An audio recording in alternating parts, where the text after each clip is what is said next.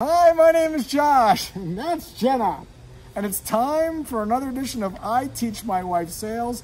It's happening again, Jenna and her mom going at it, because Jenna recently moved her mom from her apartment into a nursing facility where she's watched round the clock. And Jenna's mom wants out. Every night, literally, she calls Jenna. And what does she say to you, hon? God damn it, Jenna. I can't stay here another night. They're torturing me. You gotta get me out of here. Right. And how do you respond when the raging bull comes at you? Well, Mom, you need to be there because in your apartment you kept falling down and you were getting hurt and there was no one there to help you. And then when I would send people there to help you, you wouldn't let them stay and you would make them leave and you know, it wasn't working out, so you're where you need to be.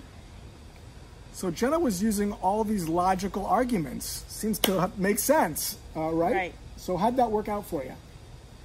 Well, it gets her upset because obviously I'm not giving her what she wants. I'm not coming in. She wants me to come in and get her out of there right now. Yeah, when you try to change people's minds, it doesn't get you very far because of something called the backfire effect. People often dig their heels in deeper. So what I did is I enrolled Jenna in Chris Voss's master class, which teaches you how to have more productive conversations by making people feel heard and understood. So what we're going to do now is test Jenna's new communication skills. I'm going to play the role of Jenna's mom, and she's going to play the role of her, and let's see how it goes. God damn it, Jenna! Get me out of here! I want to go home! You want to go home? Yes, I want to go home. I can't stand people coming into my room at all hours of the night at 2 o'clock and at 3 o'clock in the morning checking my blood pressure.